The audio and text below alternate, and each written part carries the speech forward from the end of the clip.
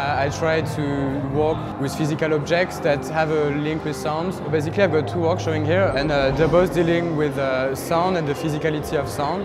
So what I'm trying to do is to find links between the visual world and the sonic world. I think these 3 years of BA at LCC has been really good to me as an artist. They allowed me to grow and broaden my fields of interest, I guess. When I arrived, I was into music, into sound, but I didn't know really what fine art or how sound could interact with other fine arts. And so I think this course allowed me to work in collaboration with different artists, such as video artists or animation students.